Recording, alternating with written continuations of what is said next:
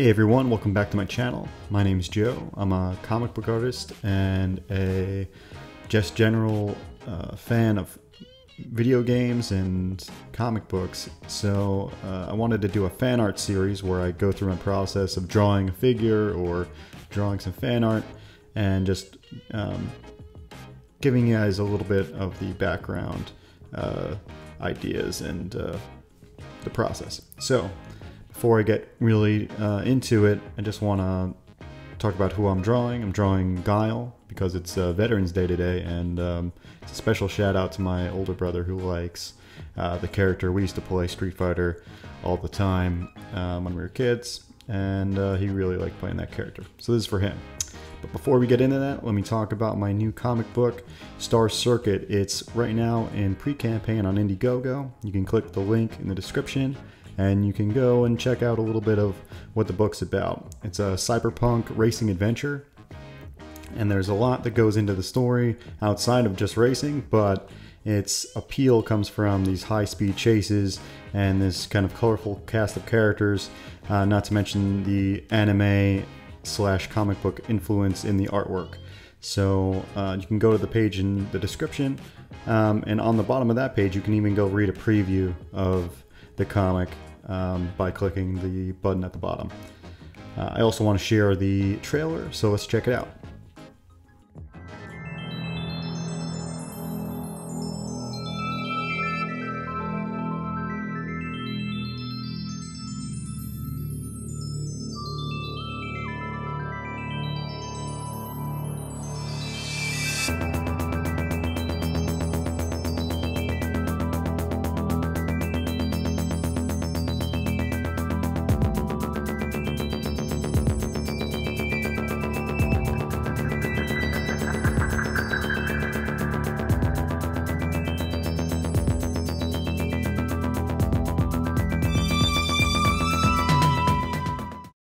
Alright, let's get back to the art.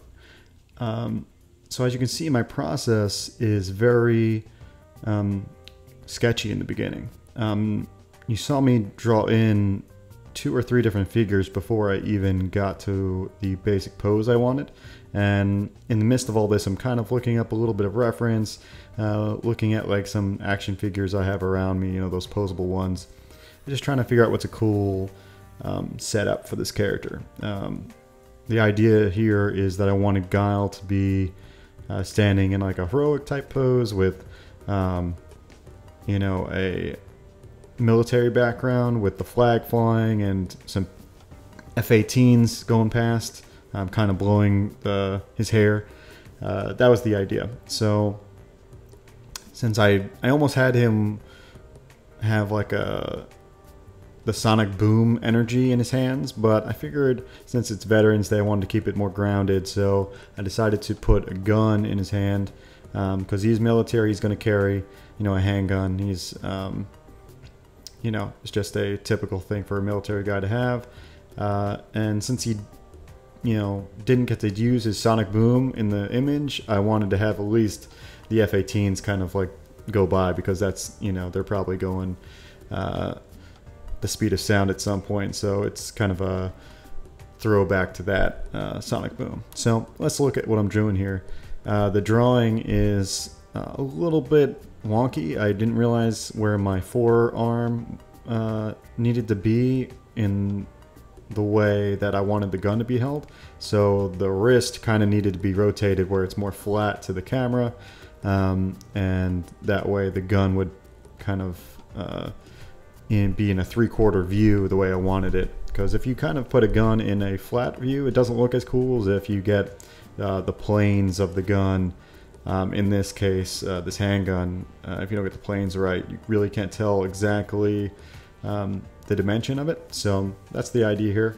I'm still in the sketch phase because the way I work is kind of the general organic method, probably popularized by David Finch and others, that you do the underdrawing and then erase away lightly to keep some of the underdrawing and then clean it up. It's the same thing you would do digitally if you wanted to just lower the opacity, and it'd be just a cleaner way of erasing away and then drawing on top of the underdrawing. So here the legs just seem weird. I think eventually I redraw them, but here I'm trying to get the F-18s in motion and, you know, not take up too much of the page, not draw away from the main feature, which is his face. That's where I want your eyes to go first, is to his face. And then I also wanted to have the same line of action of his arm and gun that's pointing to the upper right. Right next to that is the flag, which is the only downside. I kind of wish I put the flag a little bit higher of this drawing, but overall it turned out pretty cool. Now he wears a cargo pants kind of setup, just like as if you took off your fatigues, off your, the jacket off the fatigues, you will be left with just the tank top and the fatigue pants. So he's got cargo pants, and I've got a little comb sticking out of his back pocket because he's always combing his hair. That's his kind of thing. And with the F-18s flying by, I wanted his hair to kind of be messing up, and it's almost like a little Easter egg to, his hair not looking pristine like he'd probably like. So that's what I'm going for here. Like I said, we're still in the I think I'm cleaning it up here on his head, but most of the drawing is still in the underdrawing phase. The table I'm working on is tilted, so it does look like his head is a little too big here, and I think it maybe is because I do widen out that upper torso a little bit. But yeah, I think the table being tilted also lends to the drawing looking a little bit wonky here, but I think in the end it turns out pretty decent. I think if I did it again, I would make his head just a little smaller because like the hair kind of messes with you.